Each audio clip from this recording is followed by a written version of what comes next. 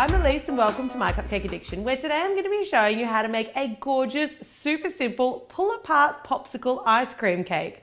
I love this idea. It's easy to make, really easy to serve, and the kids are going to absolutely love it.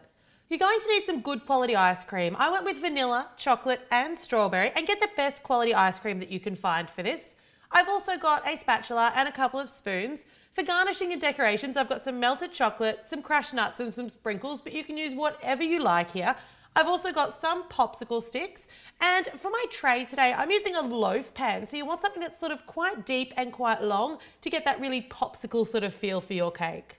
Let's get started. The first thing that you want to do is you want to take your first colour. So for me, that's strawberry, and I'm really let that soften. So it's been out on the bench for about half an hour or so just to let it soften down. I've scooped that into my loaf pan, and then I'm just going to use my spatula to smooth it off so it's as even as possible. You want to pop that off into the freezer. This doesn't need to be set rock solid, about half an hour to 45 minutes, just so that it starts to firm up so that we can do our next layer.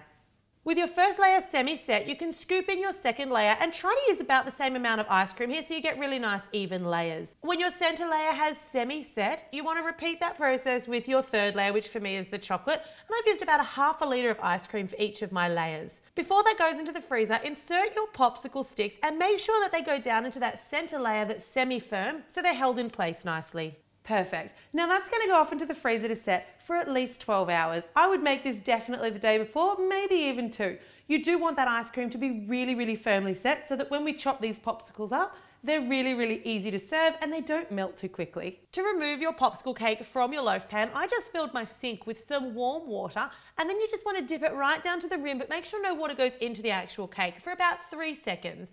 Bring it out, get rid of any excess water, and then you just need to break the seal because the ice cream is going to be kind of suctioned onto the loaf tin a little bit. So I'm just running my knife down either edge and then tilt it over and gently and evenly use those popsicle sticks to just slide it out.